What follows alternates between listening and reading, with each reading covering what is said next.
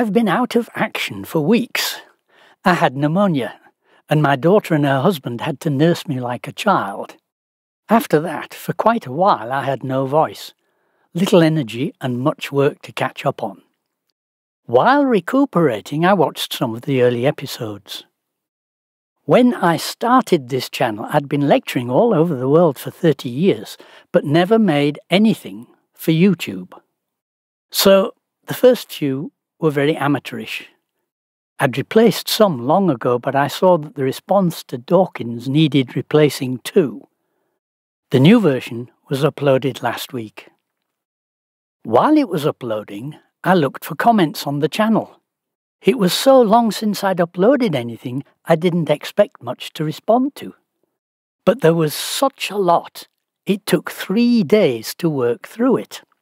And before I could finish, many new comments arrived. I want to thank the skeptics who raised some very interesting points. And I want to thank the supporters who stepped in with answers. Some of the threads were a week or two of robust debate.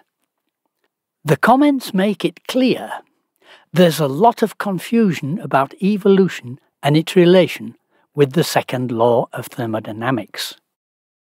And Mogens Jensen asked if I could do a video on Arthur Wilder Smith, one of the greatest creation scientists of the last 100 years. A wonderful idea.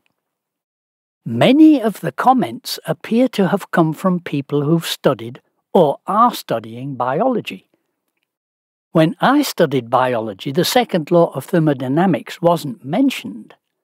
I learned about it in a course on thermodynamics at Manchester University. The establishment has worked hard to brainwash everybody that to speak on anything, you must have a PhD on that subject. Once upon a time, if you had a PhD, you'd learned how to find information on just about anything and make a reasoned assessment of it. But I think even the establishment would have to accept Professor Wilder Smith's suitability to speak on evolution and the second law. He had 3 earned PhDs, 1 in organic chemistry, 1 in biochemistry, and 1 in pharmacology. He was a world-renowned scientist who did research into cancer, tuberculosis, and other diseases, and also into anesthetics. He had many patents and published many scientific papers before he published anti-evolution literature. Then he was shunned by the establishment. He was a full professor at a number of universities, including Geneva and Chicago. Let's listen to some of Professor Wilder Smith's wisdom from an interview in the Netherlands. You're against evolution. On what basic grounds? On purely scientific grounds. Such as? There is no evidence whatsoever in any science that matter will organize itself.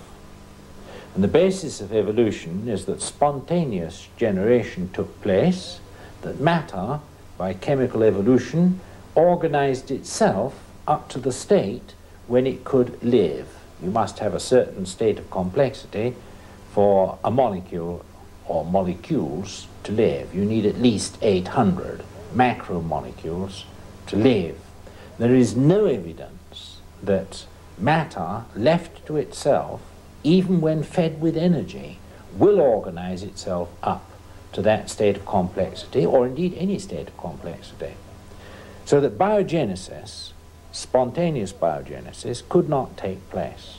Now, Pasteur proved that over 100 years ago, that spontaneous generation did not take place. That is, the spontaneous self-organization of matter just does not occur. It's a scientific fact and supported by the second law of thermodynamics. The second reason is this, that once you've produced a simple cell, there is no evidence that the complexity of that cell will increase itself spontaneously to greater degrees of organization, say from amoeba up to man, because there is no biological coupling of metabolic energy, which turns the metabolic energy of the cell into increased information. He also noted that experiments have failed to find any sign of one kind of creature changing into another. Hinshelwood proved that years ago in Oxford. He was my professor of physical chemistry. He produced millions of stages of development of various bacteria in the hope of changing one bacteria into another. And he always came up against a species border which could never be crossed. And here he gives us an example of the truthfulness of what evolutionists constantly tell us. We know that the information required to build, say, the optical activity of a nucleic acid does not reside in the molecules which make up that nucleic acid. You can put the information in, but the information is exogenous and not endogenous. That is, the information to build you does not reside in the few elements of which you're made.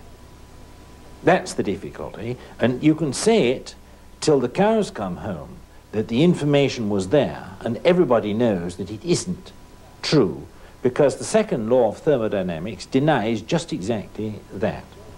He also pointed out that evolutionists know the theory is untenable, but they just can't find an alternative acceptable to the establishment.